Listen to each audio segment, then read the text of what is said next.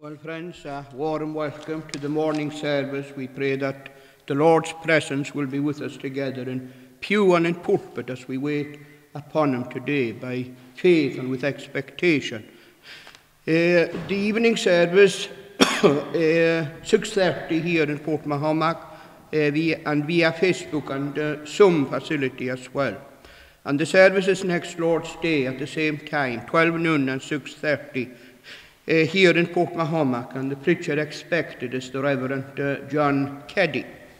And the retiring collection next Lord's Day for the Fabric Fund. And the midweek meeting will be here, will be on Wednesday at 7:30 p.m. Via Zoom.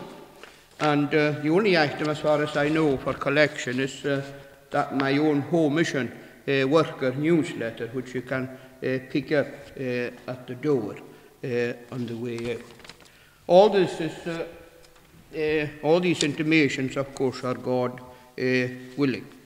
Let us worship God then together by singing to His praise and glory in Psalm 19. Psalm 19 from verse 7. God's law is perfect and converts the soul in sin that lies. God's testimony is most sure and makes the simple wise. The statutes of the Lord are right and do rejoice the heart. The Lord's command is pure and doth light to the eyes impart. Down through to the end of verse marked 11. Moreover they thy servant warn, how he his life should free. A great reward provided is for them that keep the same. These verses, God's law is perfect and converts. Amen.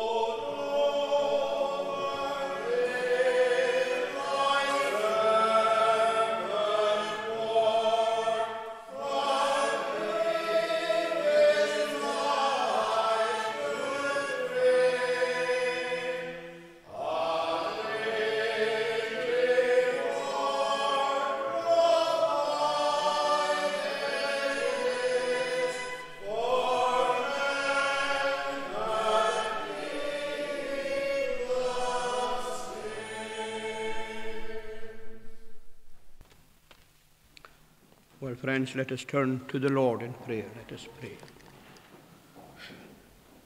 Lord, we pray for thy presence to be with us in the midst of our gathering together and as an assembly. Today here as we seek to worship the one living and true God. And while it is easy for us to stand like this and utter words and to invite our friends in the pews to stand with us, we pray, Lord, that thou wilt manifest thyself, even today, through the power of thine own Holy Spirit, in our midst as a people, in pew and in pulpit, as a people and as preacher alike. And we acknowledge, Lord, that all will be in vain without thee. If thy presence go not with us, take us not up from hence. But what a different place it will be today when God is in our midst. And we would pray, Lord, for that experience that others had when they heard sounds from heaven of a mighty rushing wind, even in their midst. It was a memorable occasion. And we pray that it might be a day to remember for us here together today around thy word as we seek to worship thee, may it be in spirit and in truth. And help us, Lord, to surrender our hearts. We all have sinful hearts, and we dare not say otherwise. For if we say that we have no sin, we deceive ourselves. The truth is not in us, and we make God a liar. For all have sinned, and we have come short of the glory of God. There is none good, no, not one. And we marvel that even for hell-deserving sinners, that there is hope even for the hopeless. When we claim thy promise by faith, that if we confess our sins, thou art faithful and just to forgive us our sins, to cleanse us from all our unrighteousness. And even for the believer who is conscious of his own shortcomings, they are able to claim God's promise by faith, that if any man sin, we have an advocate with the Father, Christ Jesus the righteous, who died not for our sins only, but for the sins of the whole world. Lord, we pray thy blessing then upon us here together today, one with another, from the youngest infant to the oldest adult. And we may have come through the church door today unconverted. We pray, Lord, that before the morning closes, before we leave, as we leave, that we might be saved, that we might be born again. May that be true of us all, that we are saved by the grace of God, that we might come to be genuine Christians, having the grace of God in our hearts, living by faith, and that our greatest and deepest lover would be the Lord God, who first loved us and who gave himself for us. Lord, we acknowledge that our love for thee is like the waves of the sea, that ebb and flow. But we marvel at God's love for sinners, that I have loved thee with an everlasting love, love that is as vast as the ocean itself. Who of us can fathom that? Give us then, Lord, to appreciate the love of God when he gave heaven's best, that he emptied heaven for us, that God so loved the world that he gave. And we marvel that Christ eventually gave himself to die the death of death upon the cross of Calvary, the greatest act of love that this world has ever seen. Greater love has no man than this, that a man should lay down his life for his friends. We acknowledge, Lord, that we are groping in the dark to understand the length and the breadth, the height and the depth of Christ's eternal love. Lord, help us this day to lay hold of the truths of Scripture by faith. We pray that thou wilt remember all our loved ones near and far, those within our midst today who are praying for sons and daughters, who are praying for their own children, for brothers, for sisters, for husbands and for wives who are yet strangers to thy sovereign grace, and who are living for this world only. We pray, Lord, that what they have heard growing up, that the seed sown would be watered by thyself, so that there may be a great spiritual harvest in their lives, and that they too would come to be united with us in the gospel, that we might be one with them and they one with us, singing the same great song, "The Lord is my shepherd." We pray that the Lord Jesus Christ would come to be more precious to us, as we seek to be running with patience the race that is set before us, the greatest race on earth, the Christian race, looking unto Jesus, the author and the finisher of our faith. And Lord, we pray that thou wilt strengthen us in the faith. Thy people often struggle with unbelief. They struggle with sin and doubt, and so often are tempted. Lord, we pray that thou wilt lead us onwards and forward, so that there may not be going back with us, but pressing on towards the mark of our high calling, looking unto Jesus, the author and the finisher of our faith. We pray, Lord, that thou wilt bless the congregation. We feel a heavy heart for them here, in the light of their providence over the last while. We can hardly believe that the pulpit here is vacant. And to that end, Lord, we pray that thou wilt bless them and compensate them for their loss. They have had a great loss as a congregation, having lost to this world their pastor and the minister. And we feel for his widowed wife, as we do for the children as well, those of them who are living in the local community, and those of them who are living further away, especially a son and family over in China.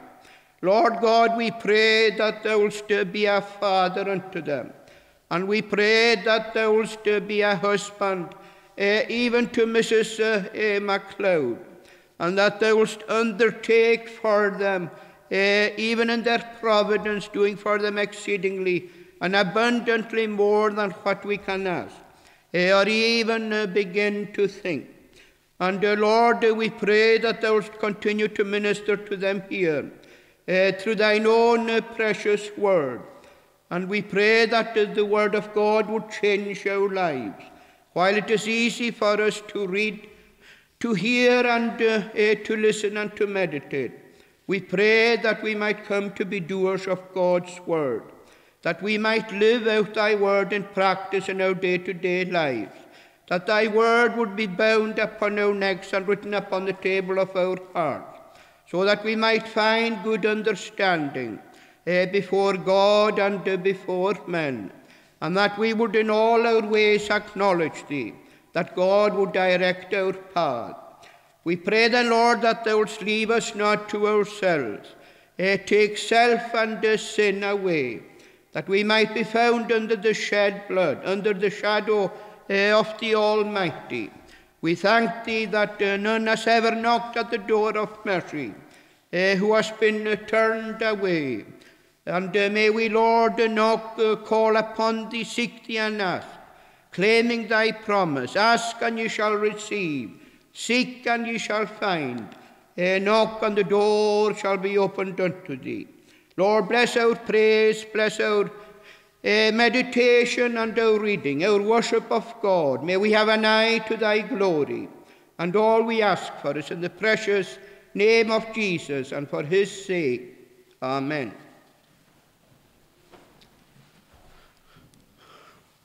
We'll continue our praise, this time in Psalm 49. Psalm 49 from the beginning. Hear this, all people, and give ear, all in the world that dwell. Both low and high, both rich and poor, my mouth shall wisdom tell. My heart shall knowledge meditate, I will incline mine ear to parables, and on the heart my sayings dark declare. Down through to the end of verse mark 7. Yet none of these his brother can redeem by any way, nor can he unto God for him sufficient ransom pay. These verses to the praise of God. Hear this, all people, and give ear.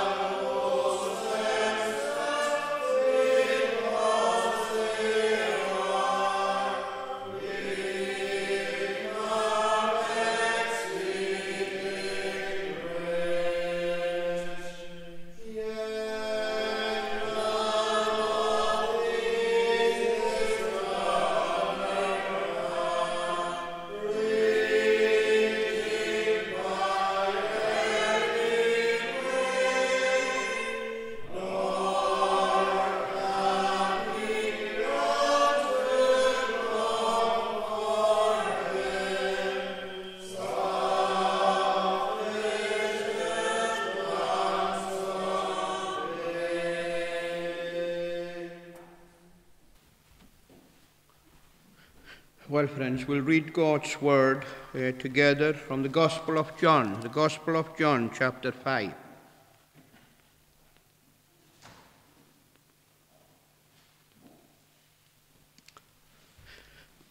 After this, there was a feast of the Jews, and Jesus went up to Jerusalem.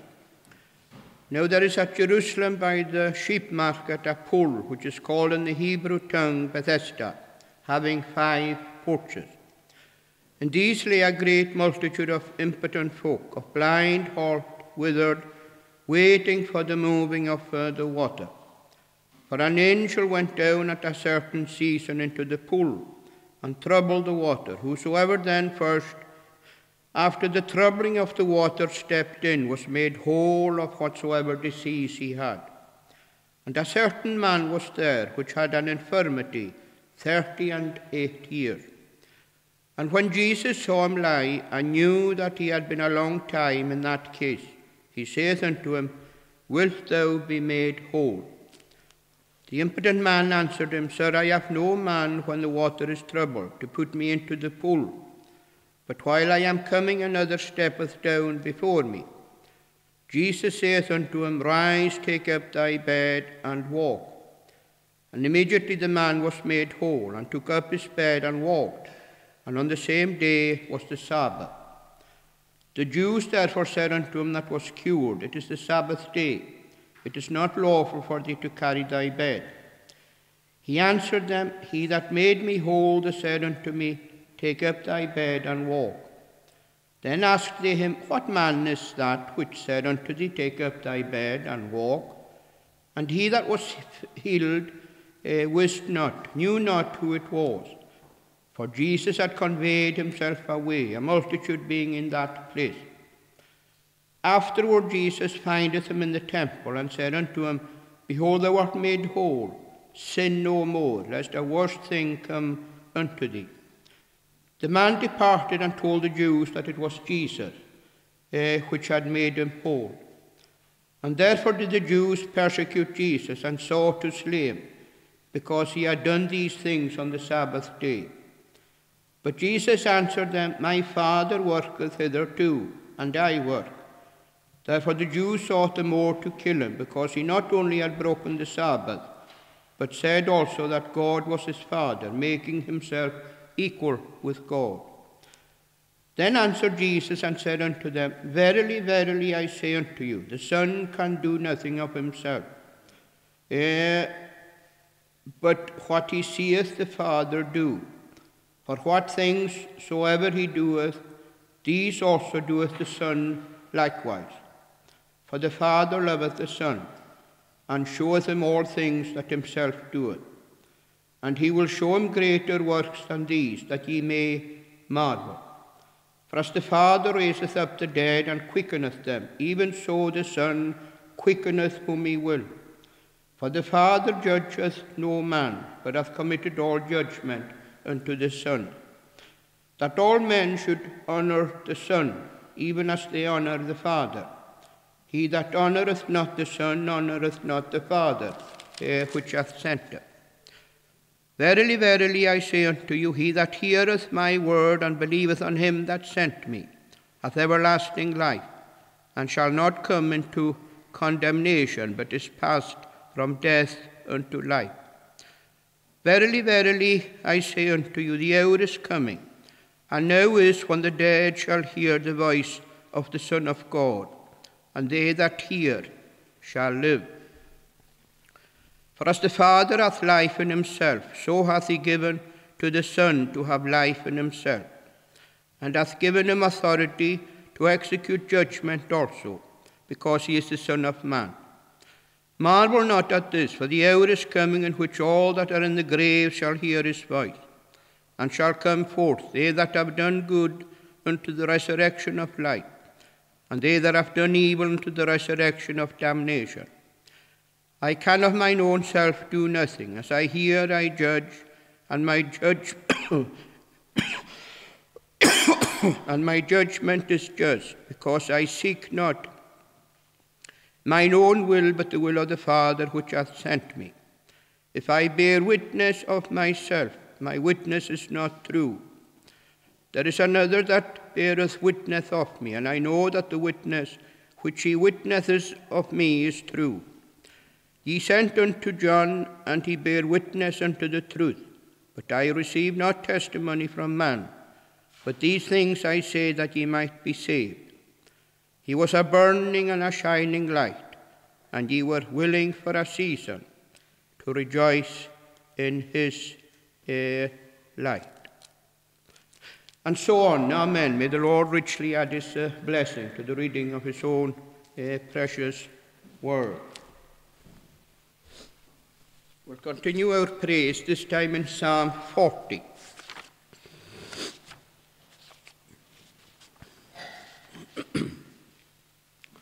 Psalm 40 from the beginning. I waited for the Lord my God, and patiently did bear. At length to me he did incline my voice and cry to hear. He took me from a fearful pit, and from the miry clay, and on a rock he set my feet, establishing my way. Down through to the first part of verse 5. O Lord my God, full many are the wonders thou hast done. Thy gracious thoughts to usward far, above all thoughts are gone. These verses, I waited for the Lord my God, and patiently did bear.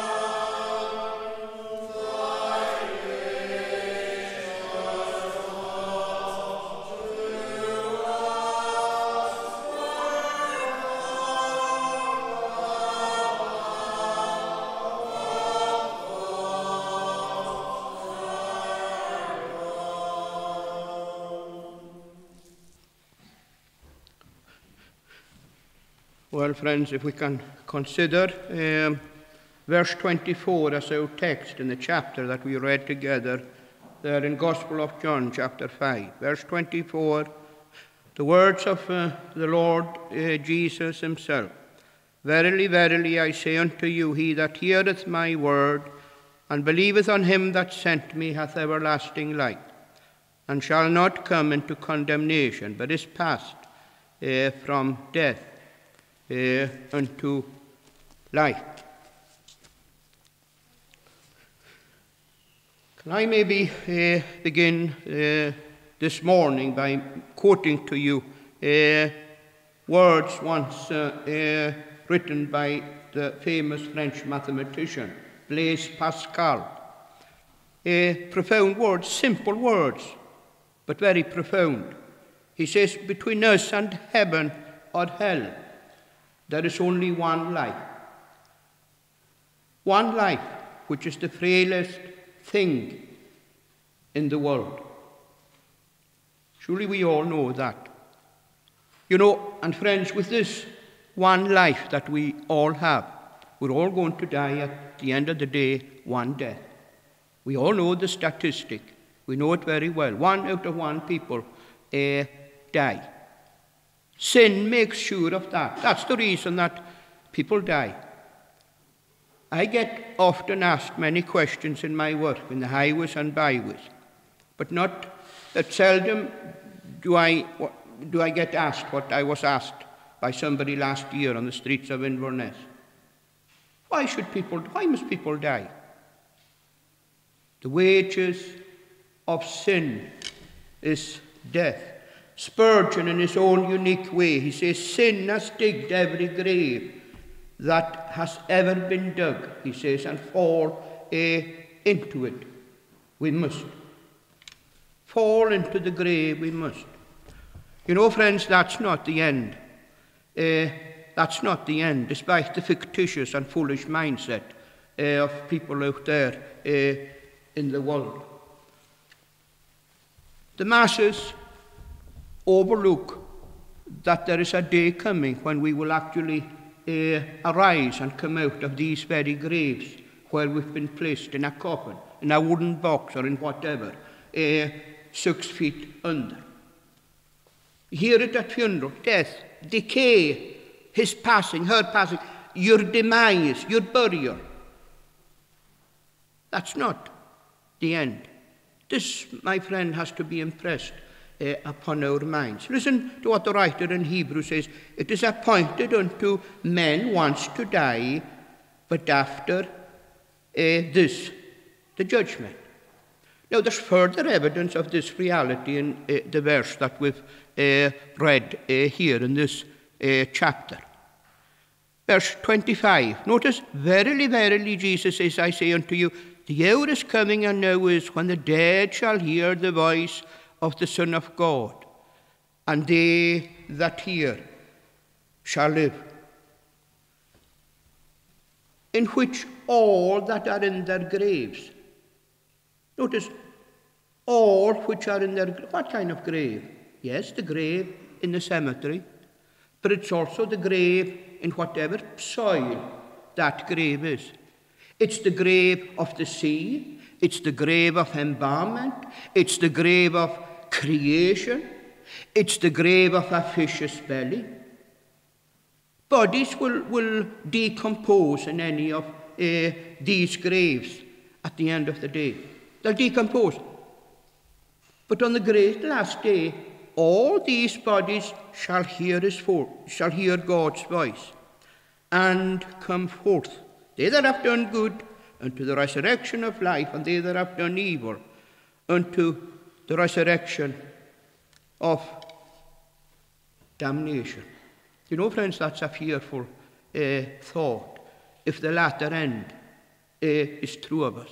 You know, I hope that whatever else we believe, that we believe the truths of Scripture, that we believe that there's a great last day of judgment, that there's a great last day looming around the corner when we must stand before God. And with our arms stretched, our hands empty, and our appearance personal. So every one of us shall give account of himself to God. You know, you would think, humanly speaking, in the light of this reality, that everybody would be preparing for death. In the light of a certain death, a certain judgment, a certain eternity that's lying before men, women, boys and girls. You would think that any and every rational person would be preparing for for what's beyond the grave. When God himself clearly says, prepare to meet thy God. Prepare, he says, to meet thy God. But people aren't preparing. They force these truths out of their mind as though it were but the figment of man's imagination. That it's not really, it's something that's been made up. As somebody said to me at the end of the year, that old book, you people, that's what he called the believers, you creme de la creme. Christians believe everything that this book says. He says it's fictitious. Well, you know what, friends? God never lies. God never lies. God isn't a fictitious God that we have. He's not a fictitious God. Many are of the persuasion that they only have a body and that it'll rot away at the end of the day. Like somebody said recently, I'll only become compost, fertilizer and food for the plants and the flowers. It's the biggest the biggest lie that ever came out of hell. The devil himself is the father of lies. This is what the devil will have you believe. That he'll have you believe that there's no God, that there's no afterlife, that there's no body and soul that will be reunited together on the great last day of judgment. It's what's been made up by silly, religious, fanatical men and women all over the world since the beginning of time. Well, my friends, God doesn't play tricks with anyone. He doesn't play tricks with people's minds, as Boris Johnson and our First Minister in Edinburgh. They play tricks with people's minds. They've been doing that even over the last year with these laws and rules and regulations that have left people utterly confused. God doesn't confuse anyone. He's not the author of confusion. You know, I'm often told that I'm a madman for giving up everything in life, for simply telling people how to get to heaven and to be saved from their sins. You're a madman. And yet people will glibly say, as like one lady said as well, it doesn't bother me, she says, if I go down to hell tonight. Or like the lady who said, when my time is up, I think I'm going down. Who is the madman at the end of the day? Who is really the madman? The story is told of George Whitefield. He recounts this himself, the great evangelist. And he says he once saw some criminals riding in a cart on their way to the gallows. And he says they were arguing like a bunch of kids about who should sit on the right-hand side of the cart. These men were condemned to die, and the only thing that was worried about them, that they were concerned about, was who would get the best seat on their way to the execution. They were going into eternity and had no more concern than children sitting in daddy's car wondering who'll get the best seat in the front. That's how warped, friends, how warped the heart of man is regarding the things that matter most at the end of the day. They forget, as our friend Thomas Chalmers reminds us, that the sum and substance, he says, of the preparation needed for a coming eternity is that you believe what the Bible tells you and that you do what the Bible bids you. Well, I want to consider with you for a few moments this morning what the Bible wants us to believe and what Scripture bids us to do in words that we have here that fell from the lips of our Lord Jesus himself in verse 24. Verily, verily, I say unto you, he that heareth my word and believeth on him that sent me hath everlasting life, and shall not come into condemnation, but is passed from death into life. Three simple headings: hearing unto life, believing unto life, and then passing unto life. Firstly, hearing unto life. The background that we have here was Jesus was preaching. He was actually preaching in Jerusalem, we find here, to Jews, hardened Jews who were skeptical, who were suspicious of this man Jesus, his ministry and his miracles. You know, these Jews saw not just extraordinary things happening before their very eyes, but supernatural things, miraculous things. They saw Jesus performing things that they had never seen happening before, something that no mere man could actually perform, and yet they weren't convinced by who he was or what he was about. You'll read here when you go home of a man, read it for yourselves, of a man who was 38 years ill. He was a sick man. He was in many ways a cripple. He suffered hurt, he suffered pain for these 38 long springs, summers, autumn and winters, until this very memorable day when Jesus comes along and he heals and cures him. Now, this man probably went to many physicians and doctors in his own day, looking for a cure. Is that not what happens when we fall ill?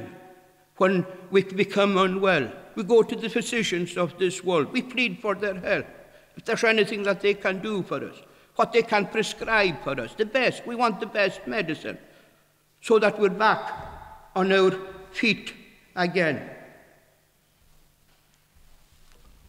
Isn't it extraordinary here? 38 long years of a severe illness.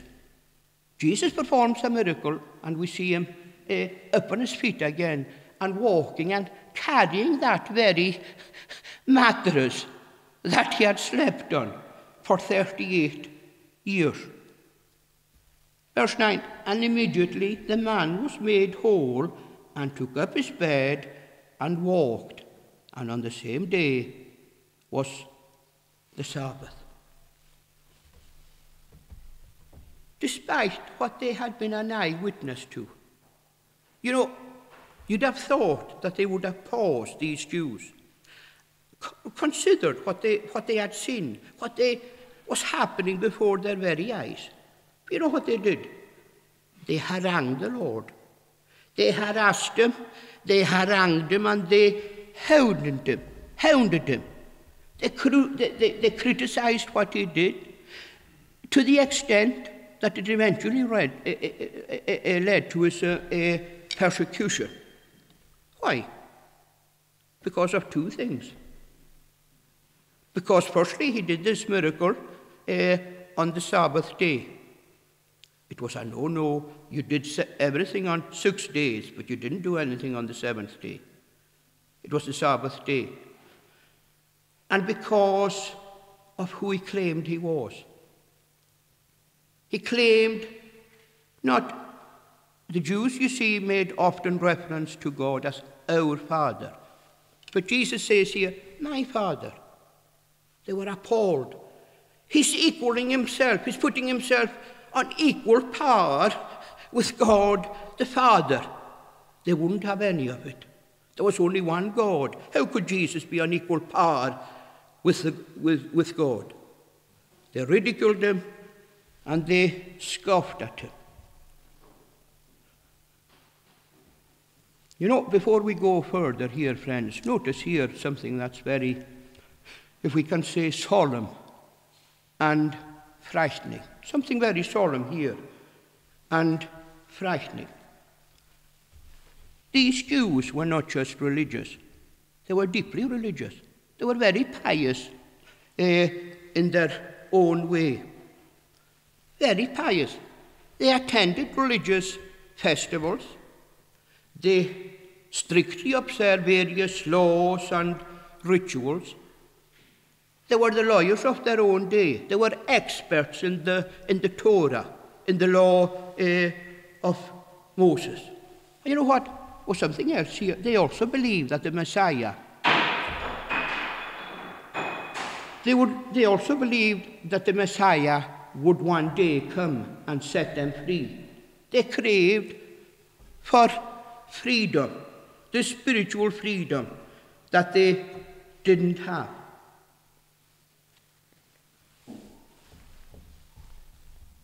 You know, yet for all their religiousness, for all their religianity, for all their piousness, for all that they claimed to be, they didn't believe in him. They didn't believe in Jesus Christ, in his person, and they didn't believe in his word.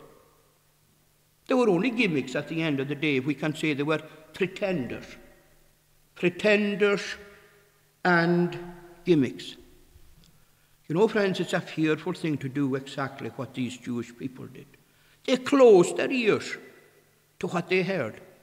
They closed their eyes to what they saw happening in front of them. And their hearts, they didn't allow these truths that they heard from the Lord to sink down into their hearts.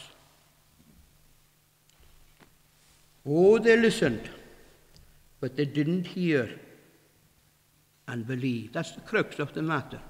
They listened, but they didn't hear and believe. I hope that none of us, friends, here in Port today are like that. I hope that none of us fall into that category, the category that these Jews fell into here. You know how long-suffering and merciful the Lord is. You know, he doesn't give up on these people. He could quickly have turned his back and left them to themselves. But that's not what the Lord does here. He addresses them again and again. Notice how he addresses them with these opening words. Verily, verily, or truly, truly, I say unto you. Jesus in the Gospel of John, he uses these words, verily, verily, truly, truly, some 20 times. Now surely when Jesus emphasizes or puts an emphasis on these words, verily, verily, it's as though he's saying, listen, this is serious. Give me your attention. Don't be sleepy to what you're hearing. Wake up. There's a seriousness, and he wants their attention. Don't be deaf. What I'm about to say is serious and important. You know, friends, there's nothing more serious in this world as both listening and hearing to what God has to say to us about the world to come. What he has to say to us about the gospel, how to be at peace with God, how to have mercy, what to do to prepare for eternity, and how to be saved at the end of the day. Nothing else is as important as this. You know, friends, how we respond to what we hear is going to determine our eternal destiny at the end of the day. How we respond. You know, there are 1,001 things I grant to you here today that are important to us all. We don't deride or belittle any of these things that are so important to us that we have to attend to. All these things are legitimate in and of themselves. But after our amen, if I can put it like that, after our amen has been said to all these things, after we've dealt with them, These things, whatever they are, they become so immaterial, so irrelevant, so insignificant, so unimportant, in contrast to what we have here, listening to God and what he has to say to us all personally. Now, it's interesting, Jesus wasn't here speaking to his friends, his Christian friends. He wasn't speaking to the disciples either. He was speaking here to these unconverted Jews before him. Now, our Lord is very personal. Our Lord was always personal when he was speaking to the unconverted. He's very personal here. Notice, I say unto you. You can't get anything more personal than that. He was saying to all these Jews, I say unto you. What was he saying unto them? He that heareth my word and believeth on him that sent me hath everlasting life, and shall not come into condemnation, but is passed from death unto life. Hearing unto life. Secondly, believing unto life. It's good for us all to be under God's word, isn't it? Faith cometh through hearing, and hearing by the word of God. We find Jesus here stressing the importance of you hearing his word and you doing something about it. How do we believe unto life? Maybe I should pose that question. How do we believe unto life? You know, friends, there are so many people coming to church. You know what? They don't hear anything.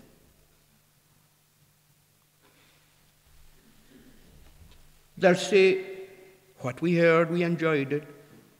The minister, he presented the word faithfully. There was nothing wrong with what we hear. And often these very people are moved in their own hearts by what they've heard regarding the things of God, the word of God that's been preached on or presented or proclaimed. And yet it doesn't have any impact, saving impact upon them at the end of the day. These Jews were in Christ's company. They were as near to him as I'm as near to you here today in the pulpit here in Port. They heard the truth from him. He presented it in ABC, in a simple way. ABC. They listened to what he said, but you know, they didn't hear anything. At the end of the day, they dismissed it and regarded this man only as a crazy religious fanatic.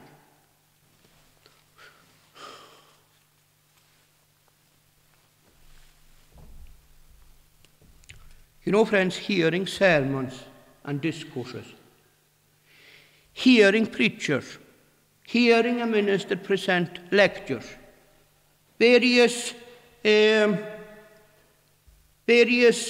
presentations regarding the truths of God's words, hearing readings and homilies. You know, that won't bring everlasting life or eternal salvation to any of us at the end of the day. Now, what am I saying here? What I'm saying, friend, is this, that the one and only way that we can truly hear the word of God is when we do what it says. When we do what it says. Listen to what we read in the book of James. But be ye doers of the word, and not hearers only, deceiving your own selves. Our friend Thomas Watson pointedly says, he says, doers of the word are the best hearers. Doers of the word, he says, are the best hearers. Remember how Lydia, we find her in Acts 16. She's a glowing testimony to what actually Thomas Watson says here. Remember, she was at a prayer meeting by the riverside outside the city of Philippi.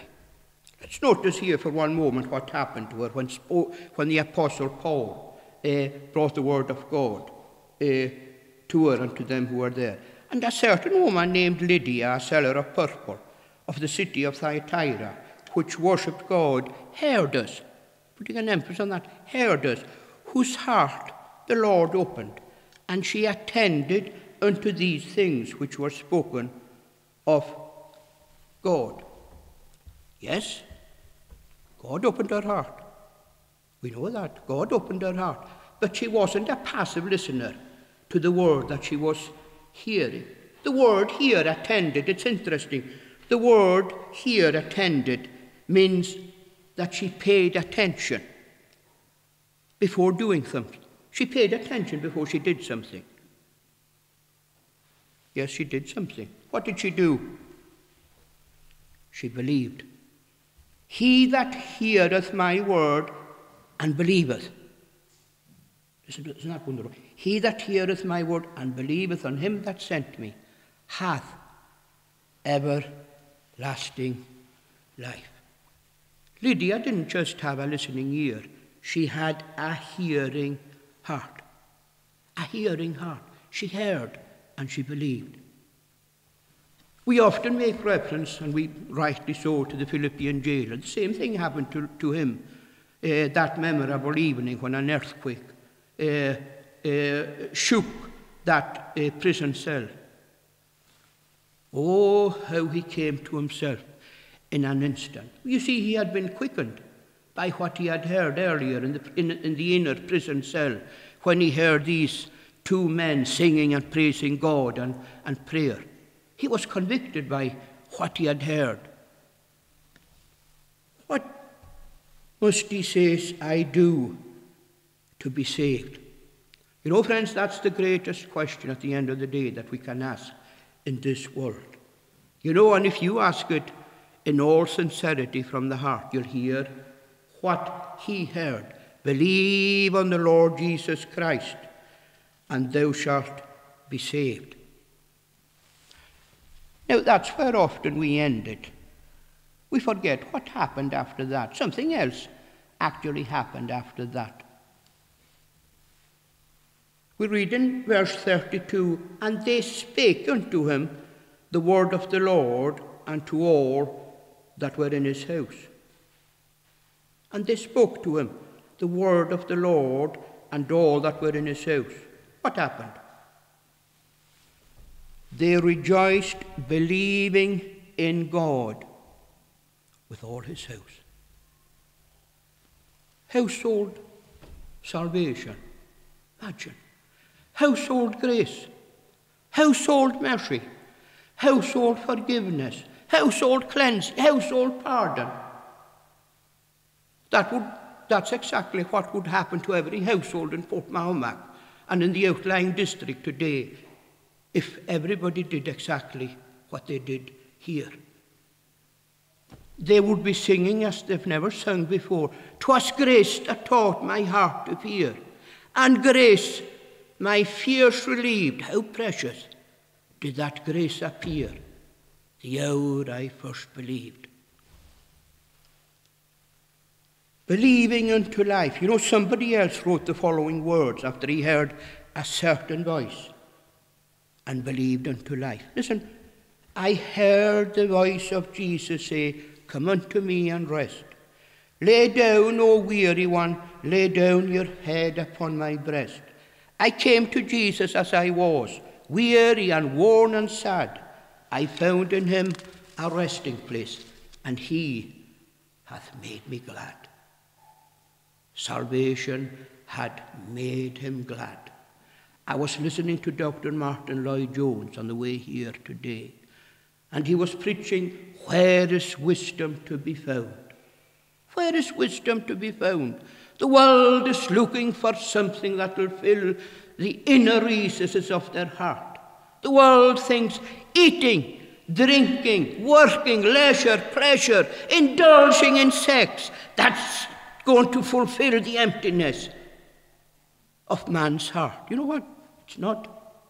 At the end of the day, you ask the Christian, the genuine Christian who's been out there in the world and who's given himself like Solomon to all that this world has to offer. Augustine's testimony is an unchanging testimony. Thou hast made us for thyself, O God, and our soul is restless until it finds its rest in thee. Hearing unto life, believing unto life. A few thoughts finally, friends, on passing unto life. Passing unto life. Now the passing over that's described here describes the place we were all in because of our sinful, fallen natures. The place that every sinner is in. The place where every unconverted Christian was in once before the grace of God won his heart. Question 19 of the Catechism describes our fallen state when it asks, what is the misery of that estate whereinto man fell? All mankind by the fall lost communion with God, are under his wrath and curse, so made liable to all the miseries of this life, to death itself, and to the pains of hell forever. I hope that I'm trying to bring the Word of God simply before you today. I don't want you to be leaving the church today with your scratching your heads wondering, what did that preacher say today? Adam and Eve fell in the Garden of Eden. And through the fall, and we have fallen with Adam and Eve. Eat the day that thou shalt eat of this tree, that thou shalt surely die. And man has been dying ever since. They came under God's judgment and God's condemnation. God's judgment and God's condemnation. You know what, friends? When a believer, when a sinner comes to realize his fallen state, that he's a sinner by nature and by practice, and he cries out to God for mercy, there's a passing over. There's, as if it were, a crossing over here we see from death unto life. Remember in Pilgrim's Progress, the Christian, his heart was open, he was convicted of his sins. He realized, this city that I'm living in, it's going to perish one day. I'm going to fall into judgment. He leaves the city. His eyes upon another city, the city that has foundations, whose maker and whose builder is God. And he leaves the city as all and everybody were crying out to him, come back, come back. No, he says, I must leave. I must look to the light of the world, to the celestial city. And he begins his pilgrimage to the land of promise. Why? Because he's a new creature. He's got a new heart. He's got new aspirations. He's got new hopes. He's got a new chapter has been written in the book of his life. New beginnings, a new creature in Christ Jesus. You know, friends, I feel it would be remiss of me today in Port if I didn't ask you, with all reverence, one or two questions. Where do you stand yourselves in the light of all that we've been considering here? Where will you spend eternity? How is it with your soul here today? Have you heard the voice of the Lord and believed? Have you passed over from death unto life? You know, I don't know what your answer is to any of these things, but what I do know here is that Jesus elsewhere in the Gospels, he's plain and blunt in the way he asks us to respond and how we hear the gospel. Notice what he says. Take heed, he says, what ye hear. Take heed how ye hear. He that hath ears to hear, let him hear. You know, there's a blessing in hearing by faith the word of God and believing it. How do I know that? Listen to to what the prophet Isaiah tells us. Incline your ear and come unto me. Hear, and your soul shall live. And I will make an everlasting covenant with you, even the sure mercies of David. You know the eternal consequences of not inclining our ear, not hearing, not believing, not crossing over, passing over from death into life. These things doesn't, at the end of the day, we are thinking about.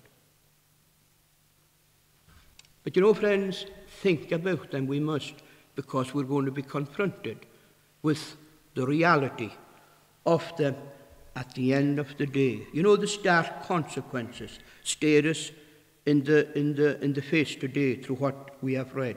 Marvel not at this, he says, for the hour is coming in the which all that are in the graves shall hear his voice, and shall come forth, they that have done good unto the resurrection of life, and they that have done evil unto the resurrection of damnation. I don't know if that terrifies you, but it certainly terrifies me. It terrifies me, my friend, and it terrifies every true minister of the gospel who seeks with all the love that they can muster to bring the glorious gospel of salvation to our people week after week and after week in pulpits throughout the length and breadth of the land, seeking that people would come to embrace that which not even death can take from them. You know, death can take everything away, and inevitably it will. But death, think of this, death won't take a gift away, the gift that God has given. We quoted there a couple of times the wages of sin is death. We thank God that it doesn't end there. It continues. The gift of God is eternal life through Jesus Christ our Lord. No, my friends, not even death, not even eternity, not even hell can take this away. Notice what Jesus says, marvel not at this. Marvel not at this. What is Jesus saying here? You see, marvel not, people were jesting.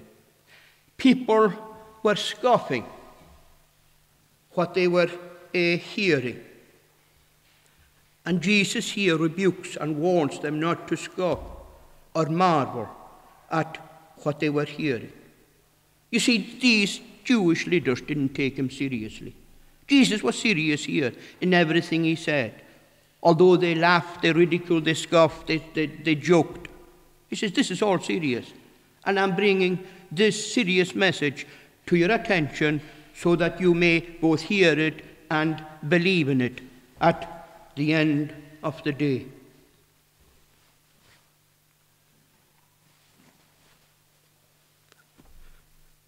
I hope, my friends, that there's nobody here today with the spirit of the man who said once to me, what a chilling response when we spoke to him about the gospel. He says, I would rather be with my own company in hell than to be with church people in heaven. Imagine that. I would rather be with my own people in hell than to be with church people in heaven. How hard the heart of man is. You know, but if he and those like him were to come to realize that hell is a place of unutterable misery, it's a place of indescribable punishment, indescribable torment, and endless punishment. To believers in his congregation, once Brownlow North, the famous evangelist and preacher, he was preaching in Aberdeen. He was coming to the end of his sermon. And he was preaching as I've tried to do here today. And this is what he said to his congregation. He says, you'll be a believer someday. If you never believe on earth, you will, he says, believe in hell.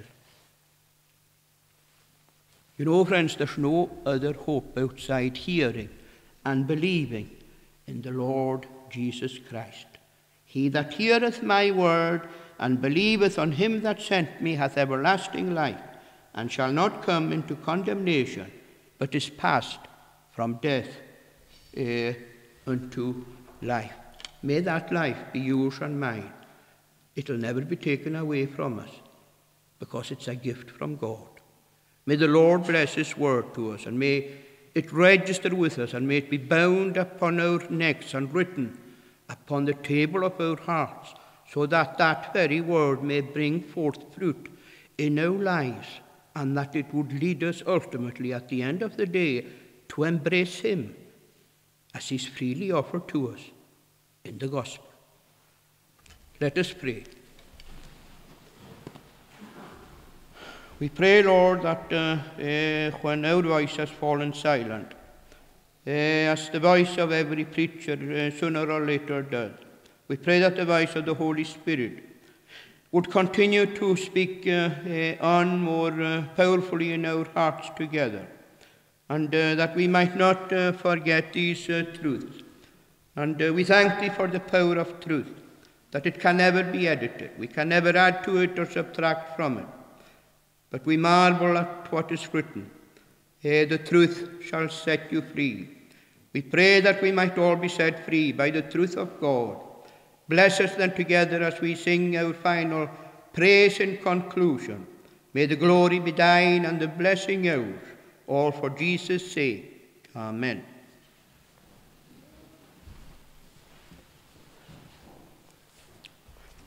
We'll conclude by singing to the praise of God in Psalm 116. Psalm 116. I love the Lord because my voice and prayers he did hear. While I live will call on him who bowed to me his ear. Down through to the end of verse marked 6. I love the Lord because my voice.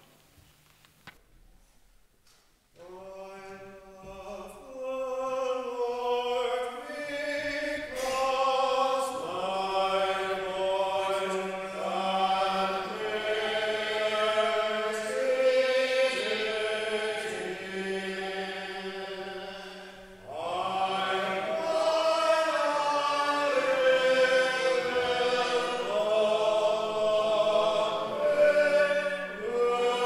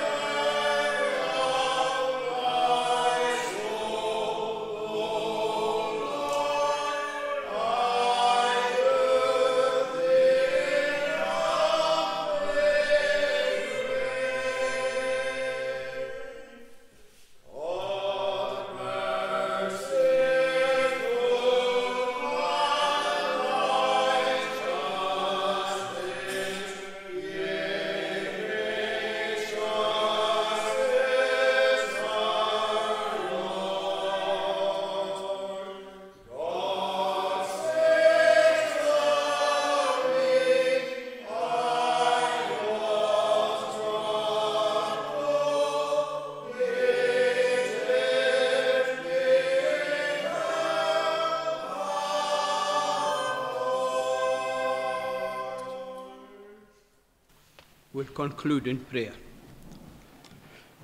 Part us with thy blessing. We pray that thou wilt come out with us in the evening hour, and we pray that thou wilt watch over us during the course of this week, in our various callings, in our homes, offices, on land or on sea. We pray that thou wilt be the guardian of our most valuable possession, our precious, never-dying soul.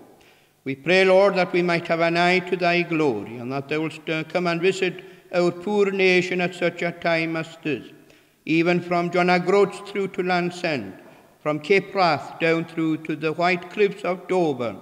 So we pray, Lord, that our nation would hear what others heard, sounds from heaven of a mighty rushing wind. We pray, open the floodgates of heaven, pour out a blessing, so that there may not even be enough room to contain it. Forgive us our sins, even in holy things, for Jesus' sake. Amen.